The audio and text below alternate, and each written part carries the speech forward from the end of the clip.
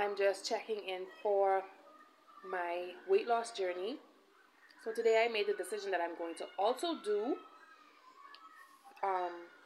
intermittent fasting between 3 and 6:36.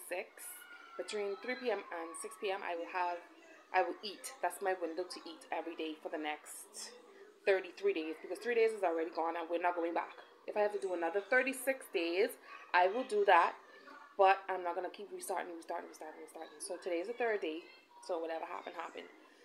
What I ate today was pork, steamed pork with white rice. Don't worry, I'm starting the no carbs tomorrow. White rice and coleslaw, and then I'm going to do like a 15-minute arm workout, and then a 15-minute cardio. So I'll do a 30-minute workout tonight, and then, yeah, I had a kind protein bar, which is delicious. It had some sugar in it too, so starting tomorrow, I'm going to be doing no carbs and no sugar for the next 33 days. I hope you stay with me for the next 33 days, and